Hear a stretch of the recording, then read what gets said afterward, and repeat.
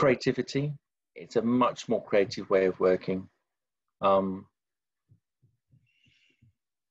I like the fact that there's not necessarily a preset way of the way where you're going to work before you get into the room. So the fact that you can define the rules together when you're in there, I think is a very powerful thing to be able to do. You know, I'm fed up of playing by other people's rules, you know, that have been set over decades, if not centuries. I think we should be able to make up our own rules together in whatever space we've created to get the best outcome.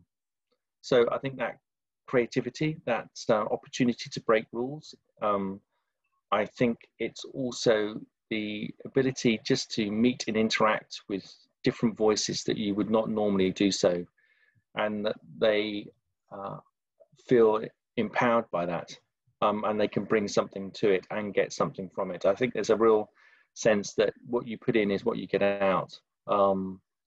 Yeah. And actually not knowing what you're going to actually result with, including the fact that it's okay to fail.